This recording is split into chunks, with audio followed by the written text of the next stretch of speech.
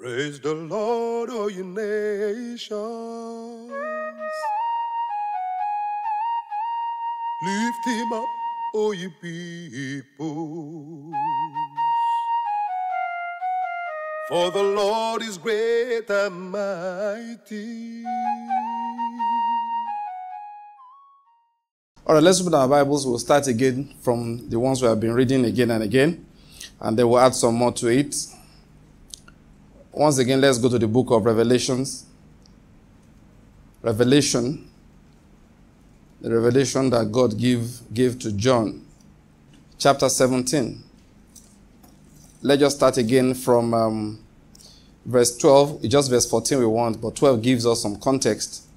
He said, these have one purpose. It was referring to the 10 horns, which are 10 kings, and who give, and he said they receive authority as kings with the beast for 1 hour. He said, these have one purpose. And what is that purpose? What's that purpose? They give their power and authority to the beast. Now, in serving the purpose of the beast, that's how you give your power and authority to him.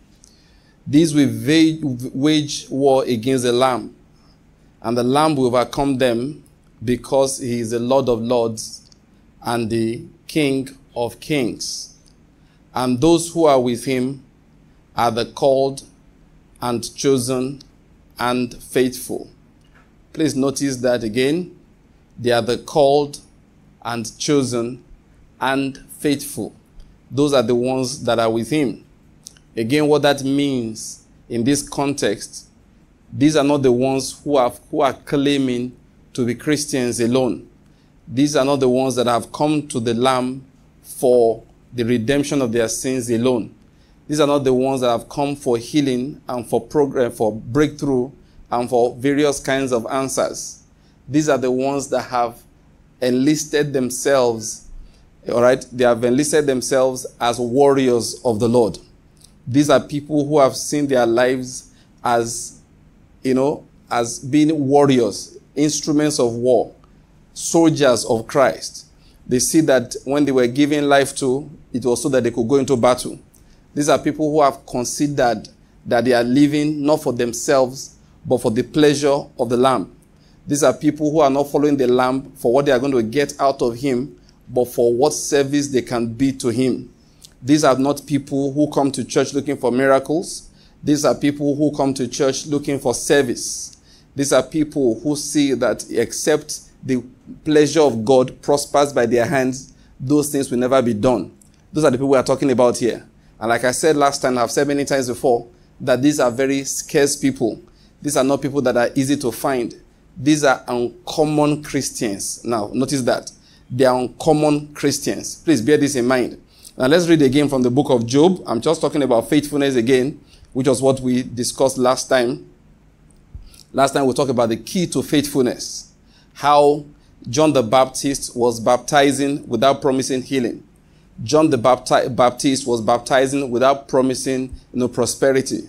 John the Baptist came with one baptism for the remission of sins. That is, he came for a baptism of repentance for the forgiveness of sins.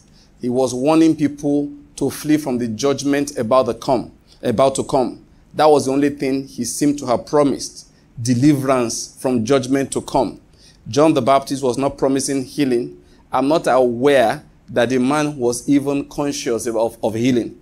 Because when Jesus was healing and they went to him, he sent a message and said, are you the one to come, or we are to expect another?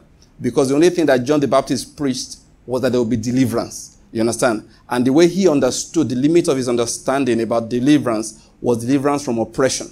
Okay? So when Jesus came, and so when he saw Jesus, behold the Lamb of God that takes away the sins of the whole world, he was excited that deliverance has finally come. He was excited that God will now liberate his people. Don't forget, his former disciples became the disciples of Jesus. People like Peter and John and co. They were disciples of John. And you remember that Peter was the one that, he showed to Peter and co. This is the Lamb of God that takes away the sins of the whole world. And they left following him and they began to follow Jesus. And these are the same people who said at the end, will you at this time restore the kingdom back to Israel?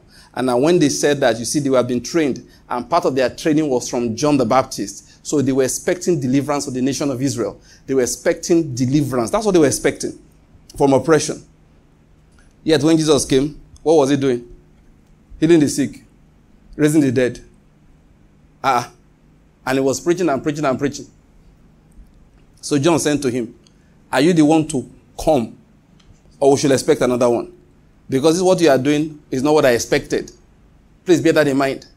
So John the Baptist, therefore, did not preach that healing will come. John the Baptist, therefore, did not preach that prosperity will come. He did not preach that there will be raising of the dead. Yet people followed him. Why? He was baptizing for the remission of their sins, for the forgiveness of their sins. He was baptizing and energizing people for repentance. That was what John the Baptist was doing. Don't ever forget that. Yet, this is a principle. The Bible says that the Pharisees and the scribes, they frustrated the counsel of God for their lives, not having been baptized by John. But the scribes and the commoners, the publicans, and the common people, they rejoiced. Why? Because they had been baptized by John. Now, I'm going to bring out something here. The baptism of John, okay? That's what I'm going to bring out here. The baptism of John was what prepared the people for the miracles that Jesus did, even though they did not know those miracles were going to happen. That was why Jesus said to us, seek first the kingdom of God and his righteousness, and every other thing will be added to you. Don't forget it. Seek first the kingdom of God. Now, this is a problem of this age. In Christianity, I'm talking about now. The problem is this. We say, seek the blessing, and the righteousness will be added to you. So people come to church, and they are doing righteousness for the sake of the blessing. And that, I say to you again, is a major problem. That, I say to you again, is a major problem. Job, I want us to understand something. Except we get this right, what Jesus paid for will not be manifested. For a long time, many of us may not have understood why Jesus said, seek first the kingdom of God, or what that thing means. I will tell you, what it means is that it is not those who are looking for prosperity that will find it. No. It's those who are looking for the kingdom of God and his righteousness. And if you don't look for the right thing, that is the kingdom of God, and you find that prosperity, as a Christian, you will not be blessed by it. You will not be blessed by it. If you struggle with your own strength and your energy, okay, to enter into something that God did not by himself give to you, eventually you lose out entirely. The book of Job, chapter 1. There was a man in the land of Uz, whose name was Job, and that man was blameless, upright, fearing God, and turning away from evil. 7 sons and 3 daughters were born to him. His possessions also were 7,000 sheep, 3,000 camels, 500 yoke of oxen, 5,000 female donkeys, and very many servants. And that man was the greatest of all the men of the East. He was a businessman. You don't have 500 yoke of oxen to be admiring them. Oxen were for plowing. They were not for sale. Do you follow my point? So when the man has 500 yoke of oxen, they are telling you the extent of land he had to cultivate. So this man was a businessman. 500 female donkeys was for transportation. Dangote cement. Are you getting my point? He was carrying things up and down. So I'm going to explain, this was a rich man. You know, before when we want to calculate his wealth, we used to think, how much do you sell 500 yoke of oxen? We forgot that these things were serving purposes. They did not tell us here how much land he had. That's why you have 500 yoke of oxen. That's the amount of land the man had to plow. The amount of land he had to put wheat on. Now, please, I'm trying to bring out something here. He was a very wealthy man. So that's the issue. Very, very wealthy. Successful materially. Now the matter now came up. And there was a day when the sons of God, I'm in verse 6, came to present themselves before the Lord. And Satan also came among them. The Lord said to Satan, from where do you come? And he answered the Lord, from roaming about on the earth and walking around on it. The Lord said to Satan, have you considered my servant Job? For there is no one like him on the earth, a blameless and upright man, fearing God and turning away from evil. Please notice that. Fearing God and turning away from evil. This man was not sowing seeds for prosperity. He was just turning away from evil. Bear it in mind. Then Satan answered the Lord, does Job fear God for nothing? Have you not made a hedge about him and his house and all that he has on every side? You have blessed the work of his hands, and his possessions have increased in the land. But put forth your hand now and touch all that he has, and he will surely curse you to your face. I'm going to stop reading here, mainly because this is a story we all know, nothing new. I just felt like reading it for us to know about Job again. Nothing new. I will just refer towards the rest of the story. Now, a few days ago here, I taught briefly, as it were, about this book of Job, what Job was about. I referred to it the first time it was broken for me, and since then I've had insight into the things that happened with Job. And we explained that Job, that pastor preached to me that day, was placed in the Bible to cure the backsliding of the saints forever. I explained it that day. I also explained that each person was created to make a statement about God. Here, Job, his assignment was to make a statement that people could love God, or people can love God for who he is. Now, what am I talking about today? I want to emphasize to us again that issue about Job. That Job was placed there as something for us to all look up to. It's crucial we get this point, because in today's Christianity, faithfulness is uncommon. I said it last time. God cannot use unfaithful people. No, there are people that God really uses. Let me just sidetrack, go on the side a bit. Let me just go on the side for a bit, and then I'll go back to my main message. Everybody serves God's purpose. Did I hear an amen? Amen. Even the thief is serving the purpose of God. Do you know that? Are you aware of that? Let's read it now. Sometimes when you quote these things, people don't believe what you are saying. Let's see what Solomon said to us about that. Okay, Proverbs chapter 16. He said, the Lord has made everything for his own purpose, for his own purposes. I'm reading the New Living Translation. Even the wicked for a day of disaster. If you read that without looking at it closely, you think God prepared the wicked so he can bring them to disaster. No, that's not what it means. He said, the Lord has made everything to accommodate itself and contribute to its own end and his own purpose. Even the wicked are fitted for their role for the day of calamity and the day of evil. That's the Amplified Bible. That is, everybody has a role he plays in this life. Do you get my point here? These people, if they are wicked, God has left them for the day of destruction. So if God wants to take away somebody's property, he sends a thief, does not send a righteous man. Are you getting my point? So that's what it means. The day of judgment is a thief that God will send. He will not send a righteous man. Jesus will be betrayed. Amen? That's the truth. So who will he send? He wouldn't send John. He wouldn't send Peter. He wouldn't send Thomas. Thomas was one of the most faithful of the disciples. You know that? Thomas was the one that said he wants to die. Let's go and die with him. He said, let's go and raise Lazarus. The other one said, are you not aware that they want to kill you? So Thomas said, let's go. Say he wants to die. Let's follow him so that they can kill all of us together. He was a very faithful disciple. So God couldn't send him. He couldn't send Nathanael. Behold, an Israelite indeed, in whom there is no deception, no guile, no shadiness, nothing. He wouldn't send him. So what do? The Lord has made everything for a purpose. Even the evil man, the wicked man, for the day of evil. All right? So he sent Judas. How do you know the man was evil? From day one, he was stealing. As soon as he entered the ministry, he began to steal money. Everybody was going around preaching. He was completing his house in the village.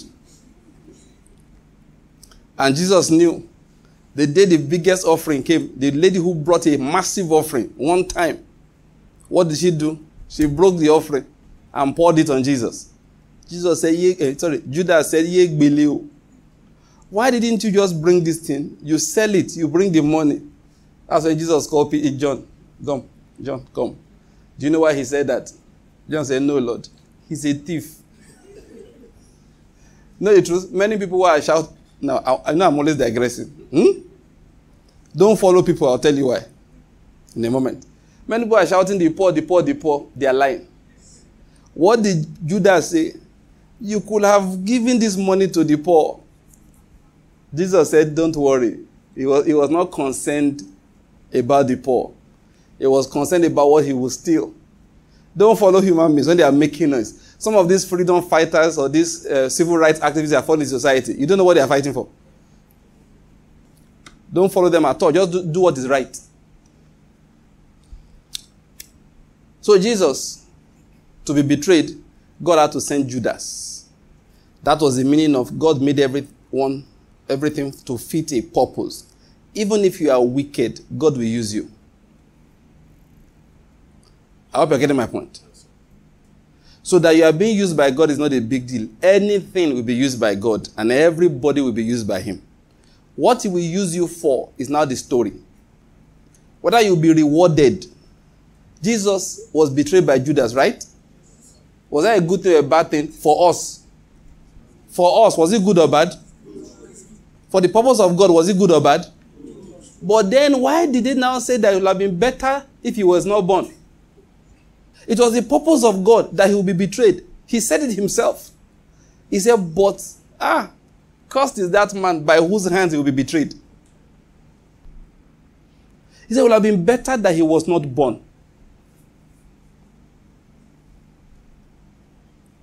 So for Judas, it was a terrible experience. For many people used by God also, that's how it is. So whether you will be used by God is not the issue. Everybody will be used. But whether that use will be according to his purpose for your life and whether you will get a reward for it is now determined by how you personally behave. But what I'm saying is very, very important. Let's get that point very clear. I just wanted to drop that, by the way, because we say it all the time. People often don't get it. But what does God want from us? For us to be used for a good purpose. In every household, Paul taught us, there are vessels for honor, honorable use, and there are vessels for dishonorable use. If you want to be a vessel for honorable use, what do? You cleanse yourself of all defilement. That's it. Then you become one prepared for the master's, pardon me to add a word to it, for the master's good use. Because everybody will be used one way or the other. Let's go back to the matter of Job. In Job's case, God said, I have sent Job to describe a part of me. I want people who will describe a part of me. I want people who will be used to explain what God is really like. I want people that will fulfill the purpose for which I created them, not the ones I'm now using them for. I can assure you of something. God, if Judas had cleansed himself of all defilement, God would have used him for the real purpose that the Judas was created for, not that one. He made himself available for what was evil. That was why God used him for that.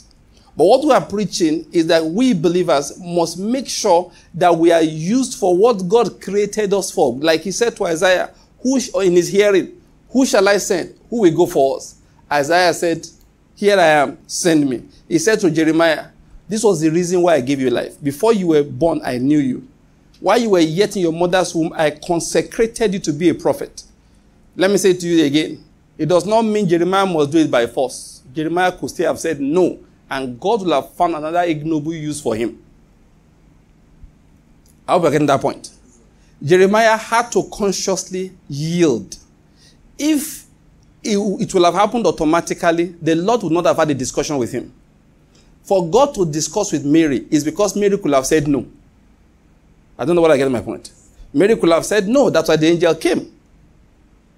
And each one of us in our lives must say yes deliberately. I'm going somewhere with all of this talk. Everybody must deliberately say yes. I said the last time, I'm saying it again, God is lacking in people. He has a problem finding enough people who will say yes deliberately. Secondly, who will say that yes and be persistent in yes. And third, who will increase the intensity of the yes. Three things I say. One, those who will say yes. Two, those who will continually say yes. And three, those who will increase the intensity of the yes. These last two describe faithful people. Back to Job. So in Job's case, we know the story. It was important to Job, to God, that's why I'm bringing up the matter of Job, that Job be shown to be a man who is not serving God for what he's going to get. Job was tremendously blessed. God let that happen to lead him to this particular point. Job was blessed. Listen, no matter how well Job was blessed, except God demonstrates that Job is not serving me for the blessing I gave to him, Job is useless to him. I hope you're getting my point. To God, Job had to show, or it had to be demonstrated in the life of Job, that Job is not serving God for what he's getting. Please, today I was thinking, what do I preach? And I said, I'm going to preach what I've preached before. I will repeat it almost verbatim if I have to. Because it's so crucial. You see what I'm talking about in a moment. Now, let me just continue what I'm saying. It's so important to God. I said there's a problem in today's Christianity. You know I said it before. And what is that problem? We have preached and modified our doctrines to the extent that it's as if church is a place we go and collect. The best example of our erroneous doctrine is in the area of giving. Christians are taught to give so that they can receive. The unfortunate side is this. Many times you even challenge people and say, this is not so. They will twist scriptures to show you that it is so. And they start reading the scriptures wrongly. That when God gave his son, did he not get many sons back? And it will appear true if you are not of the discerning spirit. I said, wait, forget what he got back. Why is the question?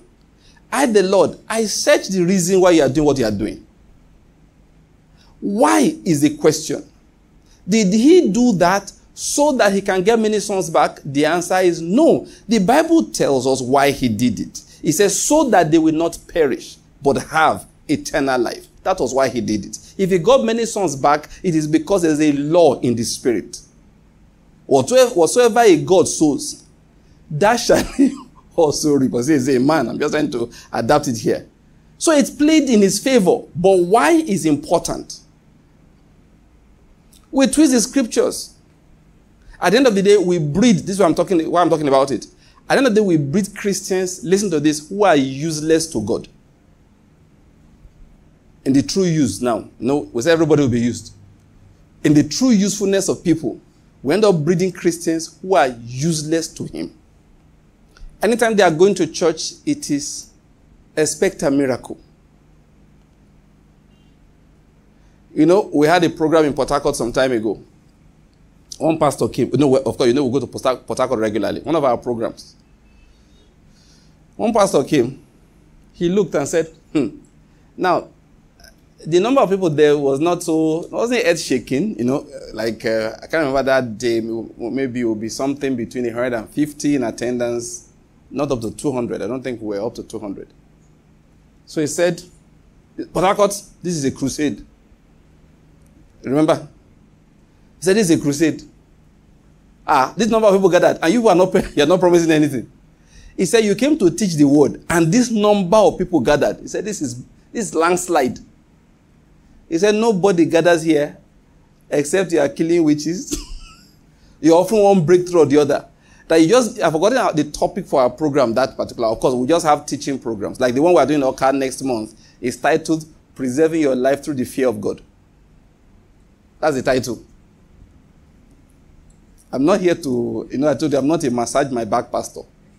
I said, what I'm saying that if you don't fear God, you will die. That's what I've just come to preach. No, how many of you have seen the poster? You have not shared it yet. It's called Preserving Your Life Through the Fear of God. We didn't want your dad in Oka. Lord, what do you think of my righteousness? We wanted to explain the righteousness of God. One of the ones we did in Port Harcourt at that time was called Faithful Stewards. How are Christians faithful? That's our topics. Real faith. Last one we did in Makode was true faith. What is true faith? So the brother said, hey, you come to Port Harcourt with this kind of topic, and you have this number of people. This is a big ministry. That is normally, nobody gathers around things like this. When Christians want to gather, it is emergency breakthrough. By the end of this night, poverty will be over.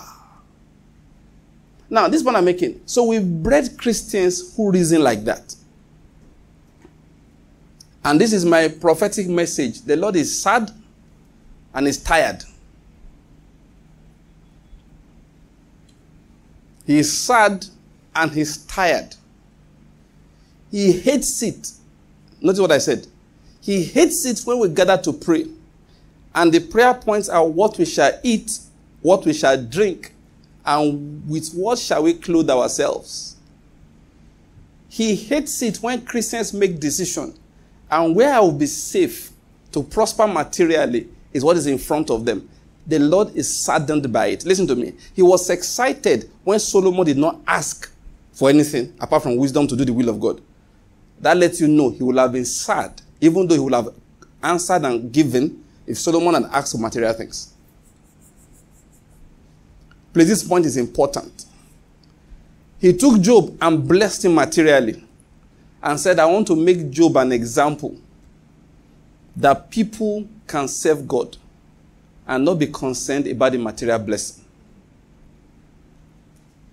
Go and read the book of Job again. The temptation of Job was never Satan's idea. We look at this as if the devil is our problem. No. The devil was not the problem of Job. It was God that called Satan's attention and said, have you considered my servant Job? He knew how he would respond. He's called an accuser of the brethren. So he began to accuse Job. Please, my emphasis is not on Job right now. Is if we had to change positions to this Christian. Have you considered my servant Job? Many people give these days. You know the doctrine of tithing we carry on our heads. I'm not here to talk about whether it is right or wrong. Many of us like it because we are idolaters and we love our material possession. So we are afraid of Satan. So it is easy for me to get you to tithe. All I need to do is remind you of how you may lose your business or your children every day. You will tithe regularly. I don't know whether you're getting my point. That's all I need to do. I just say, listen, the devourer is coming. If you don't pay your protection money, you are dead.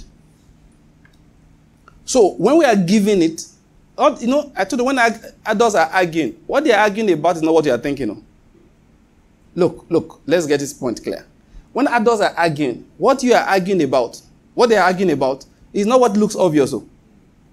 If they are saying, did the Bible say this or didn't say this, that's what you are hearing. What they are really arguing about is how much will you remove from my pocket or add to it?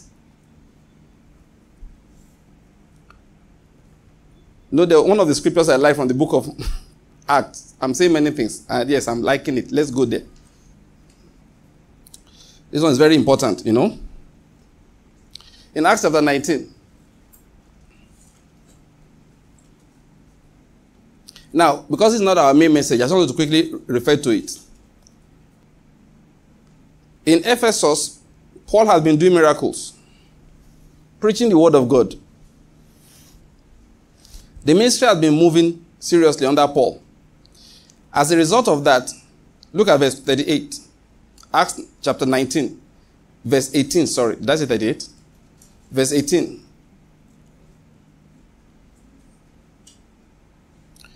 He said, many also of those who had believed kept coming, confessing and disclosing their practices. And many of those who practiced magic brought their books together and began burning them in the sight of everyone. They counted up the price of them, found it to be about 50,000 pieces of silver. That's millions of dollars in today's money. Now, verse 20 says, so the word of God was growing mightily and prevailing. Now, I want you to understand something here. Now, verse 21. And after these things, Paul purposed in the Spirit to go to Jerusalem. After he had passed through Macedonia and Achaia, saying, After I have been there, I also must see Rome. And having sent into Macedonia 2 of those who ministered to him, Timothy and Erastus, he himself stayed in Asia for a while. About that time, there occurred no small disturbance concerning the way, that is the way of the Lord. For a man named Demetrius, a silversmith, who made silver shrines of Artemis, was bringing no little business to the people who made the craftsmen, that is the people who worked for him, to the craftsmen. This he gathered together with the workmen of similar trades and said, men, you know that our prosperity depends upon this business. I hope you're following that. Why were they gathering together? To look out for their prosperity. You see and hear that not only in Ephesus, but also in all of Asia, this Paul has persuaded and turned away a considerable number of people, saying that the gods made with hands are no gods at all. Now you think he's fighting for God? For the gods. Not only is there danger that this trade of ours fall into disrepute, but also that the temple of the great goddess Artemis be disregarded as worthless, and that she whom all of Asia and the world worship will even be dethroned from her magnificence. For time's sake, we'll stop reading. So a riot broke out to defend who? Artemis. But let me ask you, was the problem Artemis? What was the problem? Okay, verse 32.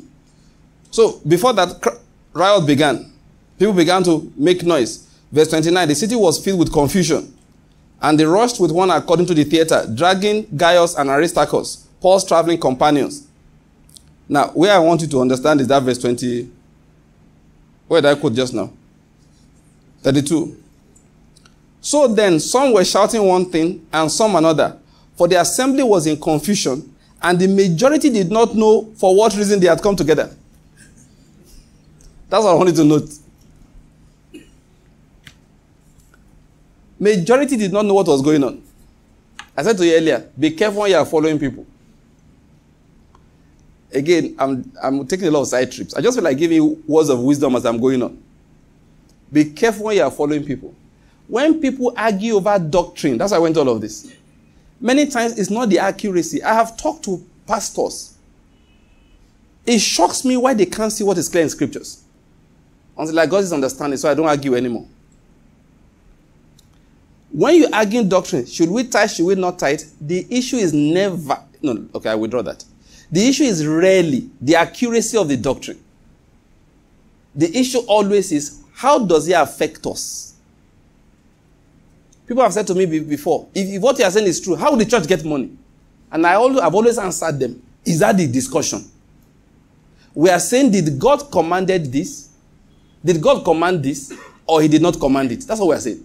Is this a commandment of God? Or it is not? You have made it a commandment. Is it? So this is how to do this. No, these are arguments I've had with people. I've had with people. At the end of the day, that's okay. All right, this is church position. This is the position of this church. I said, look at these people. And you call yourself a pastor. It's the position of the church you are discussing, rather than the truth of the gospel of God. I'm going somewhere. Many of the Christians also who follow some doctrines, they are not following it because they've seen it from scriptures. They are not following because they've seen it from scriptures. They are following these doctrines because it fits their idolatrous mentality and it fits their desire for self-preservation. So when you say to them, these are people who are not faithful in anything, but they say, how do I bless the whole of the year? They say, give the first salary. They don't love God. They don't care about anything. They want to protect 11 months' salary. I used to wonder, why does God tolerate all these false doctrines? Except I've now understood why. He said the people that it's working on like it like that. They are afraid of freedom. They are afraid of freedom. Because freedom puts a lot of responsibility upon you. Freedom puts a lot of responsibility on people. When we are not serving like Job, it's Job that we're talking about. Many people, what they are looking for, which is I'm talking about, who is switching positions with Job. Many people, that's the issue. God had blessed Job. Look at the amount of money and businesses Job had. I told you before, don't look at the yoke of the number of donkeys as animals, counting one by one. You're talking about peace mass transit. I don't know whether you're getting my point here. It's not the bosses, it's the number of people. It's a transportation business they're describing for you that Job had. When you had 500 yoke of oxen, it's not the oxen, it's the land, the farm that is describing. If Job had only 1 hectare, 1 yoke of oxen could do the job. Why did he need 500? I hope you're getting my point here. So God had blessed people. God had blessed Job. What many Christians do, that's why I went to all of that, is how do I protect that which God has given me? So somebody will come and say, raise an altar in the corner of your house. They will raise the altar. Somebody will come and say to them, pay a tithe, they will pay a tithe. Every time they will bring new formulae for self-preservation. And those things prosper amongst believers because they are not faithful Christians. They are self-preserving Christians. Judging Christianity is very difficult. That's individuals. You don't know why people are doing what they are doing. There are those who are spending money building churches all the time, and pastors say this guy is faithful. Some are doing it for a breakthrough they are expecting. Some are doing it to cleanse their sins. 2 of them, evil reasons. So this man loves the Lord. He has built 3 churches by himself. You think you are going to the same heaven? I've heard pastors say it. You know when I hear it, I feel like packing my bag and walking out. How can you be a preacher and some things come out from your mouth? So he built houses. So for that reason, we are not going to the same heaven again. His heaven is now superior to my own. When you don't know the reason why he's doing what he's doing. 2 reasons. Evil reasons people do such things. There's a good reason, all right? We're not discussing that. I just want to bring out the evil ones. 1, many are looking for preservation. Look at the extent of business. How do we ensure? And of course, it's easy to scare them. Just warn them about the devourer. So you make a demand on their income all the time. They are not giving to you. They don't care about you. They don't care about God. All they care about is, preserve for me that which you have given me already. What will it cost? You just want 10%? You're a good God. I want to say you're a good God. What they mean is that you are not expensive. It's a good deal. And you will bring more. Listen, if you are reasoning like this, that's my message for today. Part of it, okay? If you are reasoning like this, you are not yet serving God. You are serving yourself. You are serving mammon. Please get the point. You are serving yourself and you are serving mammon. Please, I will say it one more time. I don't care the number of churches you have built or the number of offerings you have given. If what will God give me back? How will I protect that which he has given me? Is the reason why you did it. You have not served God yet. You have not learned how to serve God. You've been serving yourself and serving mammon. Matter of fact. Some others, they do that for the simple reason of paying for their sins. You see a thief building churches. Anytime churches, and you know sometimes we churches are very interesting people. We know them. We know the rogues. So when we want to raise money, we call them. You will know their conscience will not let them raise. They will give. And we will not, that's another thing. You may be surprised, but this is a matter of fact. And we will not preach the truth. Because if we preach the truth, they will stop giving. Because if we preach the truth, they can't pay for their sins. They know. They can't pay to free their conscience. You will tell them that. And that one, it will hurt our bottom line, like we say. So we won't preach the truth.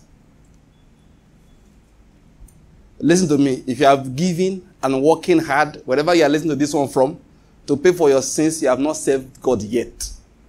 All your offerings don't count. Each time you give, God is angrier than before. Now, that's not a joke. Every new offering is an addition to your iniquity. That is, your sin was on a scale of 1 to 10 billion. If your sin was on level 5 billion before, each time you give an offering, you add 500,000 to it. Okay, that's difficult. Let's say on level 1 to 10.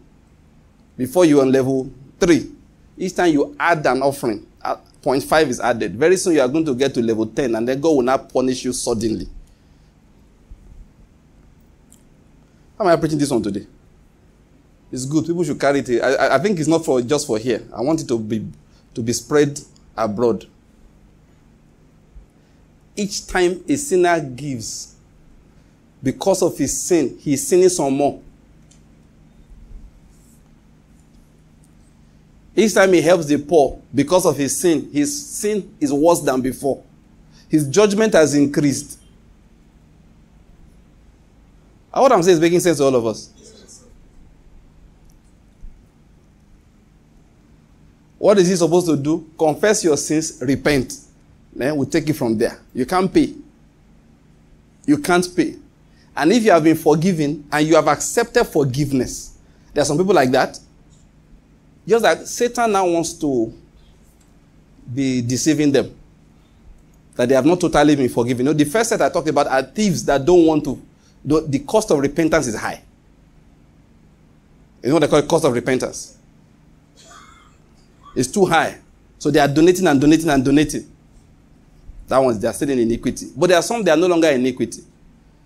They have been freed. But Satan is still bugging them. Their conscience will rise once in a while to talk to them. So to kill the voice of the conscience, they start doing the opposite of what they did before. This is what I mean. A man said he used to be a pimp. You know what the pimp is? He used to do racketing, prostitution and all of that. Guarding prostitutes and all of that. Now that he's born again, he's not trying to rescue girls from prostitution. Are you getting my point? Tell anybody you know like that you have started another set of iniquity. Yes. You see somebody who was into trafficking. Now that he's given his life to Christ, he's now on the Mediterranean trying to fish for those who fell into the water. Why? His conscience is not letting him rest. Now, take this news to such people. You have started another set of iniquity. Even though what you are doing appears right, and otherwise would have been good, but because you are using it without realizing it to pay for your former sins, you are now insulting Jesus on a daily basis. Yes. Let's make it simple. Assuming you came to me, and every day you are in one man's house, you are clearing or you are in the gate begging, but please, maybe the man arrested your wife and your children, held them hostage. Why? Because you are owing 10 million naira. Then one morning, you are about to go to his house to go and beg again. I said, no, your wife and children are back home. I paid the man the 10 million. In fact, I added another 500,000 because in case he's saying there's some interest accruing, things we don't know. Let's just be sure. So I called him and I said, I have paid. And you're on the phone, you said to me, thank you, sir. Thank you, sir. Thank you, sir. I hope you have learned my point. Then next day I come to your house. I'm just passing by. I say, where's Mr. Ajale Koko? They now say he's not at home, sir. Where did he go? He went to Chief Okorikoko's house. The man that imprisoned, that detained his wife and children for some months before you delivered him. What is he doing there? He's clearing the grass in front of his house. Why? He said he doesn't want to take chances, so that he loves his wife and children so much, he doesn't want them to be retaken captive because of any debt. So he's there sweeping and clearing grass and digging up the gutter and all of that. They are asked, did he borrow money again? He said, no, sir. He didn't borrow money. It's that same 10 million that he was owing. That's why he has still gone back there. Now think about it. You and I were human beings. If you were the one that paid the 10 million, what would be the thought that will come through your mind? You ask yourself, is he stupid? That is one. Number two, he does not believe me. That's what's coming through your mind. He doesn't believe me when I said I'd paid. So you're going to go back to him and like, what is wrong with you? And he looks at you and says, come on, let us go. He said, "God, I can't go." You know, once a debtor, always a debtor.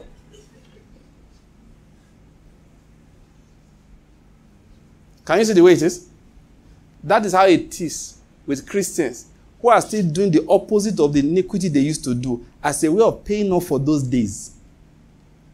And listen, the worst thing you can say to the Lord, listen to this. The worst thing you can say to the Lord, or you can do, that's a better way. There's the worst thing you can do to the Lord is to tell him he does not know what he's saying.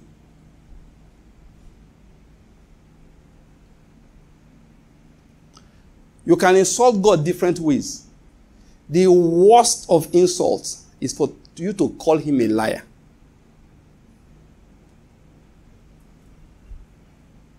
I've told this testimony Ken Hagin shared in one of his materials on some of his messages again and again. And it's beautiful. To let you know how God takes it. Listen to this. The Lord appeared to him sometime before that and said, this is how you will use the anointing I have given you to minister to the sick. Among the things you will do, you will place your hands on the two sides of the person's body. If a fire jumps from one hand to the other, you will feel it. Fire leap from one hand into your other hand. He said that is a sign for you to know an evil spirit is inside that man's body causing that sickness. So you will stop ministering directly to the sickness. You will cast out the evil spirit. He said anytime you tell the evil spirit to come out in my name, it will go.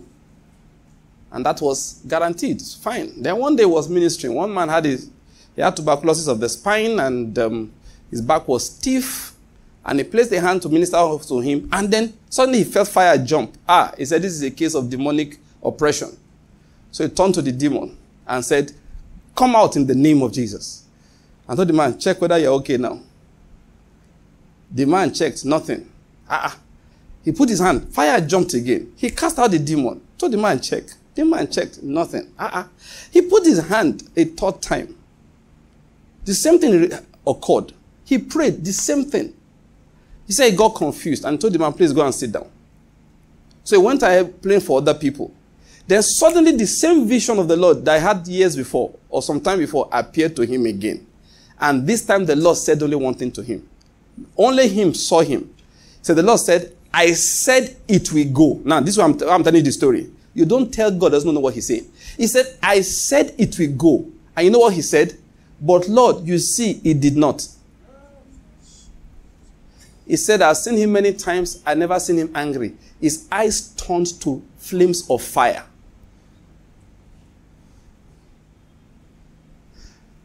He said, people have told me before, what does the Lord look like? Say, I can't describe him. He said, but one thing you look into his eyes, they look like, oceans of love, like depths of love without a boundary. He said, this time around, it turned to flames.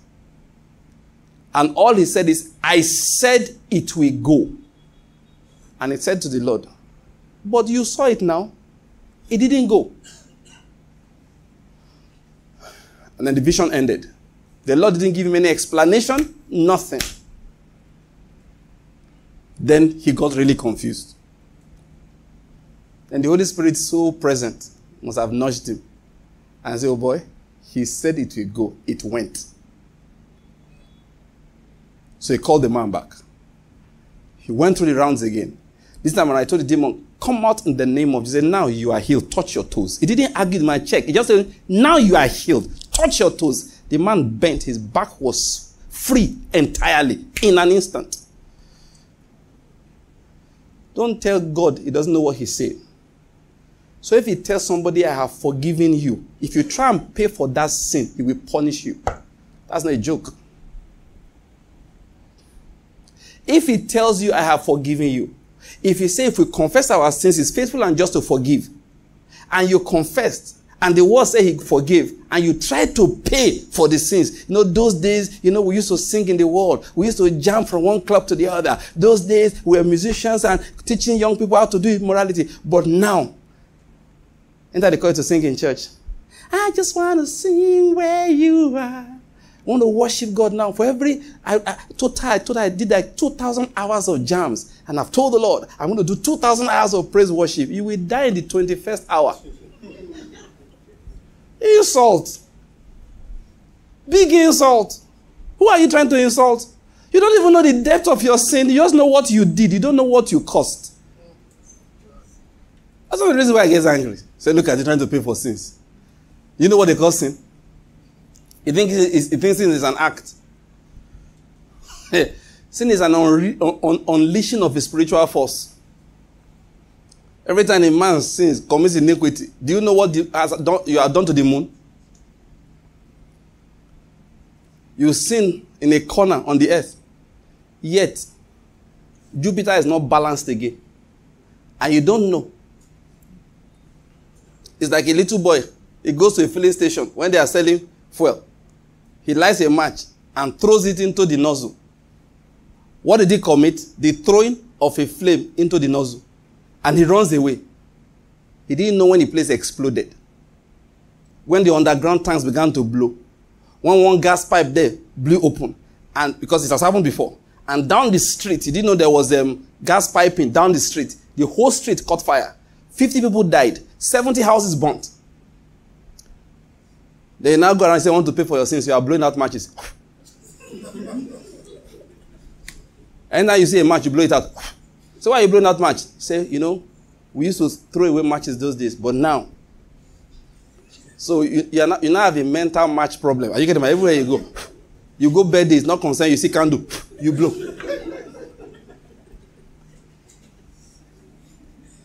That is precisely what we do when we are trying to pay for our sins. Because what you know is the act. You don't know the spiritual impact of what happened. You sin on the earth, 2 galaxies collide. And you don't realize it all. They fuse because of your iniquity. What I say is not a joke. Adam sinned, the heavens were touched. The blood of Jesus, you think the blood of Jesus only came to cleanse your sins? That's not all. Part of what Jesus died for was to rearrange the galaxies. Put them in their right places because the iniquity of man affects them. You now want to do 2 righteous works and say you are paid for sin. Jesus said, but shut up. You don't know what they call paying for sin. If it was that easy, you think I'd like to die? You don't know it's cheaper to have all of you do the opposite of what you did. For me to go to the cross. You know the blood that was shed? Let's not even go near that one. So he feels thoroughly insulted when somebody is doing good works because of the sins they committed in the past. So it's either accept forgiveness or don't accept it. If you accept it and still try to pay, I now punish you on top of it. Because every act of attempted paying for sin is another sin in itself. That's how Christianity is. So people do good works for 2 reasons. We're trying to say they want to preserve the blessing. They want to get more blessing. Now sometimes they just want to pay. All of them evil. So God took Job. Said, let's put Job here. Let's take away all that he has. So even the good works he did, if he thought that was why he came, those things came, he will get tired of good works. If that was all the reasons he did good works. I heard a story once, and I've used it to preach a number of times. One young woman has been following God for a while, looking for blessing, everything, including husband. And one day she gave God a date. And told her friends, I have given God till December. If by December he doesn't manifest all the things we have asked for, and you must understand, when the modern day Christian is saying she asked God for something, she knows what she means. Seed has gone in. It's not just asking by mouth now. How can you ask God by mouth? She has cleared her account once or twice. She has joined in buying pastor a car. They've told her, pastor is driving into the horizon. Your blessing will be going. They've told her that now. As this building is going up, your life is going up. You've heard those things before. I hope in all of them, lies. They are Pentecostal scams. When somebody gives a testimony, they say, connect with this testimony with your offering. I hope you don't do such things anymore. Otherwise, God will punish you. What are you connecting with? Oh, I'm sure you are not amazed that I'm not very popular in many circles because of things like this. But when I'm popular, I'm seriously popular. Rubbish. So she's done all of those things. She has. No, you know now. You too, you've been there. Remember the story of the young woman who came? She stood here that day, right here, after I finished preaching. Went to ask me something. When she was serving NYSC, she said she gave out every single kobo she was paid. He said, Pastor, I suffered. That she lost weight. Fine girl like this, she was thin. And that she was done. That one day somebody sent her money, was her birthday. She said, thank God though, she will manage this one, 20,000 naira. So then she went to church. Then pastor said, except it pains you. He said, oh God, I mean, this 20,000 naira removing my pain. So I had to go back into pain. So I put the money. Like I always say, I have no problem with you giving anything. We've given offerings before too. Are you getting my point? Is why that's the issue. So I asked the young woman, I said, why did you do that? She said, they told us that's how to prosper. I said, God has answered your prayers. Your seed has germinated. I am the fruit that God... Yes. I told her that day. I said, that is just like Peter was sent to Cornelius. Are you getting my point? To show him that almsgiving does not bring salvation. So in the same manner, God has sent me to tell you that that's not how to prosper. I said, don't feel bad. You have learned your lesson. Now sit down here and hear the word. Thank you for tuning in for today's broadcast. I believe that the Lord spoke to you through those words. Today's broadcast was a production of Kingdom Word Ministries, a non-denominational teaching ministry based in Enugu, Nigeria. And it was brought to you on the bill of friends and co-workers of the ministry. To get more messages like you heard today, and including today's message, please go to the website pastor.ng. There you will find hundreds of messages, books, different sermons, and tracts that we have compiled over time. They are all available for your edification. Please, if today's broadcast was a blessing to you, send us a mail. I would like to read your testimony. The email address is right now on the screen. Copy it and send us a mail so that we will know what God is doing in your life through this broadcast. This program will come up again, same time next week, and I'm looking forward to you being around with us. And when you are doing that, please invite your friends and your loved ones to join in with you. And until that time, may the Lord be with you.